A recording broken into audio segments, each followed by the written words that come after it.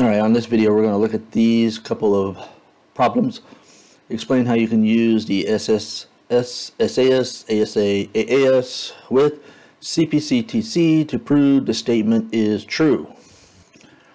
Now the first thing we want to do is that CPTC is nothing more than stating when two triangles are congruent, or basically the same pattern, corresponding parts are equal.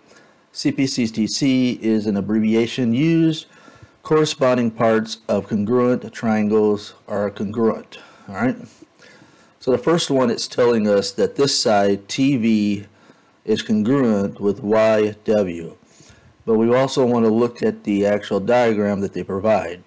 We have an angle here and an angle congruent with this angle, and a side. Well, we know it's going to involve two angles and a side, but it's important to note the side is off of one angle, not both of them.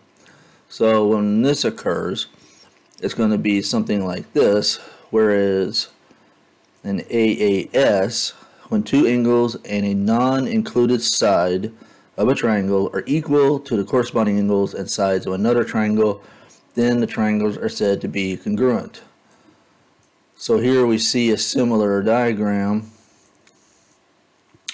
whereas we have two angles, but the side is not shared with the two angles.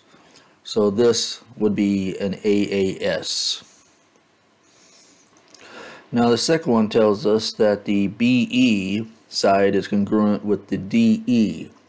But let's again look at the actual diagram here. So we have effectively E as an angle, BEC, DEC. These angles are sharing, and the C angle is sharing. So if you was to mentally split this out, you would have a BCE over here with two angles, and then over on this side you would have CDE sharing the middle line here.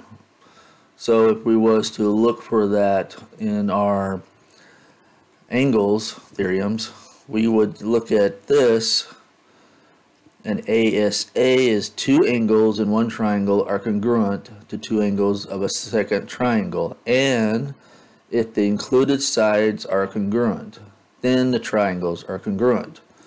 Well, if we look at these two diagrams here, we could technically turn this around and put it right up against here, and we would have our angles look very much the same, sharing the one side, which would be your AZX and BCA. So this would technically be an ASA. So this third one shows it is a KN is congruent with ML. But we're also kind of told that looks like this KL and NM is sharing the same side as well as being congruent. So technically we already have two sides of each of the triangles that are congruent to each other.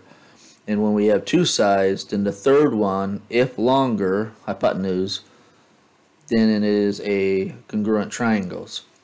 So I'm thinking that this one is going to be more of this type of theorem, SSS, for all three sides. Two angles if the three sides of one triangle are equal to the corresponding three sides of the other, then the two are congruent. So if we was to look at that, we would technically see that we're told here, we're shown here, which leaves us the third side. So this would be an SSS.